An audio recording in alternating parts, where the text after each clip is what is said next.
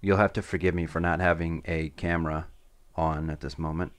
I have one. It's a little shitty web camera, but I don't know how to mess with any of the filters or anything like that, so I'm not going to subject you to whatever it is, whatever you're going to see if I turn it on.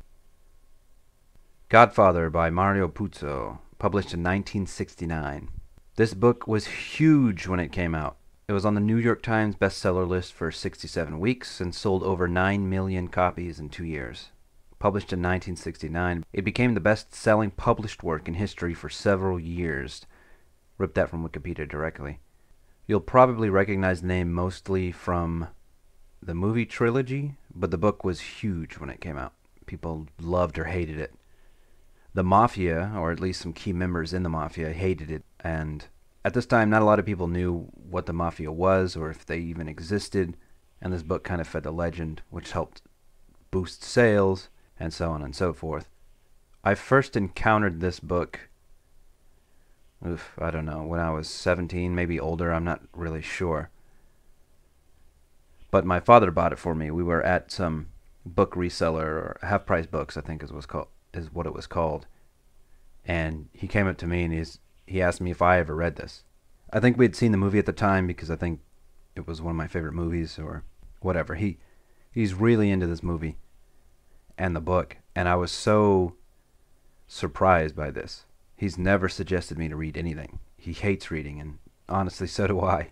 So it was weird for him to suggest a book to me. And I started it a long time ago when I first got it. Made it about a third of the way and stopped. I didn't understand it. It had too many characters. The writing, wasn't what I was looking for.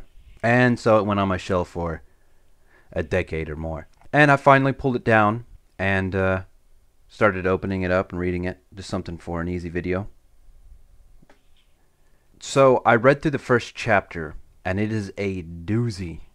It's 62 pages long. Took me, an hour or so to read it. I don't remember. But I took a break halfway through because I was bored. It's very dry. The prose is pretty much what you see is what you get. Everything's matter of fact. The boredom came mostly from how close the movie stuck to the book. There were some new things in there, but very few new things, so I pretty much knew how the first couple chapters were going to be. And this was also due to the fact that I have read it before or started it before. So I'm not in for a bunch of chapters or a bunch of surprises in the first few chapters. But I'm curious to see if the rest of the book will be like that. Will there be something that I haven't read before or something that will interest me? So far, in this first chapter they introduced 20 plus characters, and goddamn, it's a lot to take in. If I wasn't so familiar with the movies, I'd be lost. And honestly, the first time, that's why I quit. I didn't know who I was supposed to focus on. Or it's not that I didn't know who to focus on. There was just a lot going on. And I'm not really sure, rereading it now, I'm not really sure if I like it still. I don't know if it's because I've watched the movie or tried it before, so I'm kind of bored. But there's not a lot of character yet. And I'm 60 pages in. It's not like I read the first 5-page chapter and I'm wondering if it's going to get any better. But I'll give it some more time. I'm going to finish it either way. There's just so much information and so many characters. I'm not sure what is pertinent to the overall story. What do I focus on, right? Who do I focus on? And as the story goes on, I'll understand who to focus on, but what do I do with all that extraneous knowledge? If you ask me what his style is or how the story is written, what it focuses on, it doesn't focus so much on details. The details aren't the important part, it's the overall picture.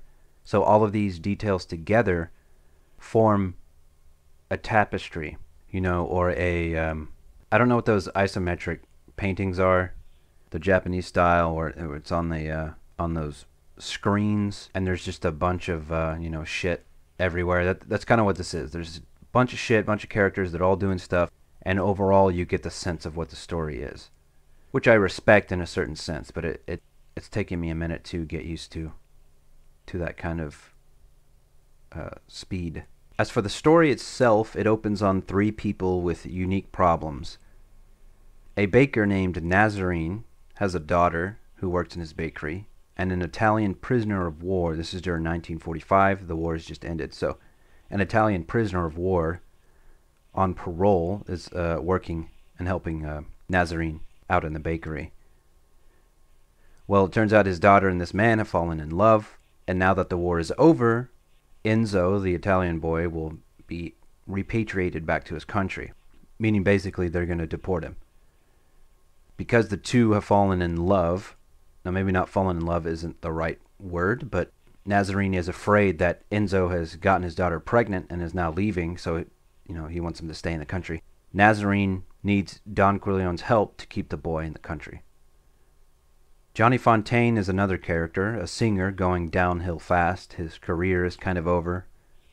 Maybe not over, but stalling, and he's going downhill. His life is a mess. He left his wife and kids and married some famous actress, and it turns out that has a very different idea of life than he does, and he doesn't necessarily agree with it.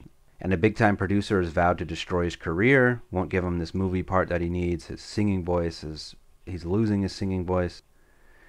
And Don Corleone is his actual godfather, so he goes to him to help him figure his shit out. I don't know how to say this name. And Amerigo Bonacera, an Italian immigrant who believes in the American system. His daughter was going out with this boy, and he and another boy took her to some place and tried to take advantage of her, and when she refused, they beat her pretty violently. But in the trial, they were given a suspended sentence and went free that day. So he vows justice for himself and his daughters and seeks Don Corleone to help him out with that. After that, we move to the wedding where we are introduced to the Don himself. During the festivities, a lot of things happen, but most importantly, the Don sees some of his guests who have issues they need resolved, more than just those three characters. We are then introduced to his eldest son, Sonny, the hot-headed eldest brother or eldest son of Don Corleone, and during the wedding he has an affair or an encounter with a young woman named Lucy. Lucy is Connie Corleone's maid of honor, and Connie Corleone is, of course, Don Corleone's daughter, and she's the one getting married. Well, Lucy slips away with Sonny, and they do the dirty. We also hear about the middle son, Fredo, briefly. Kind-hearted but weak. We are introduced to Michael Corleone as well, and his girlfriend, an American named Kay Adams. We learn that he is a war hero. He was also his father's favorite son before he left for the war. He left for the war against his father's wishes. And before that, he was rumored to take over the business someday. He is also the youngest son. We also learn that the family doesn't care too much for Kay Adams. We hear stories from Michael about his father's business and some of his business quote-unquote tactics. We hear a story about Luca Brasi and how dangerous and scary he is. Meanwhile, in the Don's office, he meets with the people who need his help, and we are shown that he is gracious, stern, and always comes through with his promise. But you have to give him your friendship, which means eventually you're going to owe him a favor. He says that time may never come. We meet Tom Hagen, the Don's advisor. They took him in when he was 12, homeless and sick. Now he is a lawyer to the family. Some other things that happen at the wedding. The FBI takes the plates of some of the cars. Carlo Rizzi, the groom to Connie Corleone, eyes his wife's purse for the gift money she's receiving. He takes it from her later after abusing her, and it sets up their relationship. Johnny Fontane comes through and sings for the crowd of people. He arrives late at the wedding. We go into Don Corleone's office again. We learn of his troubles. Don Corleone chastises Johnny for messing up his life, tells him to act like a man. We learn there has been tension in the past between them as Johnny refused to take his advice before. We also learn that Jack Waltz is a big-time producer who has it out for Johnny Fontane, and Johnny doubts his godfather because Jack Waltz has so much power. We are then introduced to Luca Brasi, a stone-cold killer under the employ of the Don. More important things from this chapter. Two men. We're introduced to Polly, one of the low-level gangsters. He employs two thugs to beat up the two guys who beat up Amerigo's daughter. All of the sons go to see Jingo Abandando, the Don's first advisor, who is dying of cancer in the hospital. Once there, a delirious Abandando begs the Don to save him from death.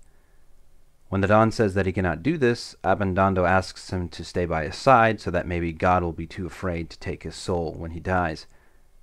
Tom Hagen goes to see Jack Waltz to convince him to change his mind.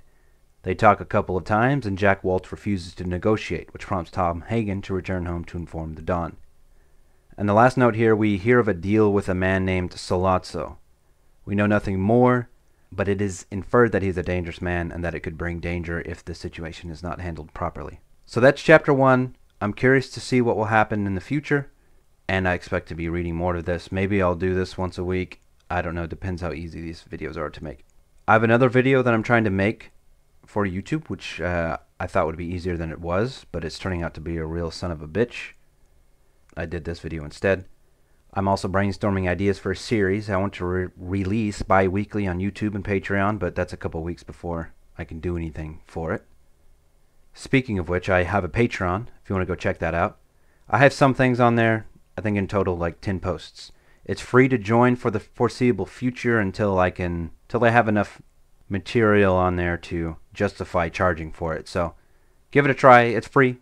I'm trying to post twice a week there, whether it be something really small or something more significant, but this is all new for me, so I don't know where this is going to go or what's going to happen. So check the Patreon out for more stuff, subscribe, like, and I'll see you in the next one.